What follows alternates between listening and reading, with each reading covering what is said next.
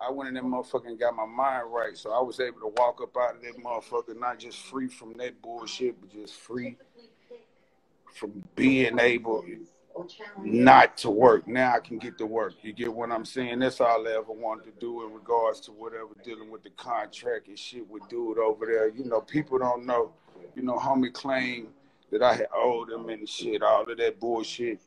I know I don't owe a nigga, but even me at a point in time, Paul, I got to the place where I was like, you know what, I just want to get to work. Fuck it, I'll pay him. So I even got to a point where I even tried to pay the nigga for something that I know I didn't owe, but that's how desperate I was, because I'm like, 300,000, nigga, I'll make it, you know what I mean?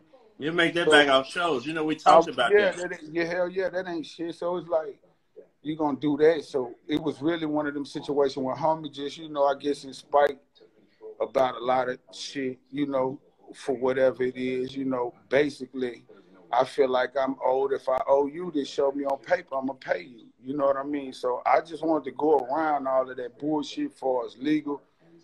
And then it got to the point where I had no choice to try to go that way. So I got to having my legal side, conversate with his legal side. Got to a point where I said, well, you know what? I'll give you half of the 300,000 and the other half in 30 days, my nigga. He come back and add 50 more thousand on and say he want me to sign over my whole catalog. You know, I own all my shit.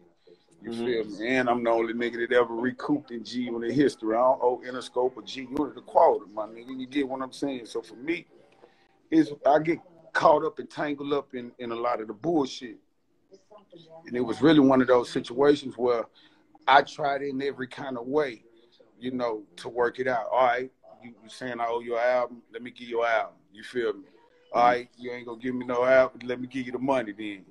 I think what homie was doing was just trying to kind of get the energy from, I don't know. But you good. You good now, though. You can record and you can drop shit. I can record and do what I want to do, man. I got to a point where I said, fuck that. When I was in jail, I put my pride to the side. Fuck that. I done filed bankruptcy before in my career. I do it again. You get what I'm saying? Yeah. I filed that shit. And just really, to be honest, I didn't file no bankruptcy technically to get out the contract. I filed the bankruptcy. It's like, look, if I owe you, nigga, show me where I owe you. You know what I'm saying? That was already the whole thing. You know, from the very beginning when he was screaming, I owed him $350. I said, well, nigga, just show me the receipts.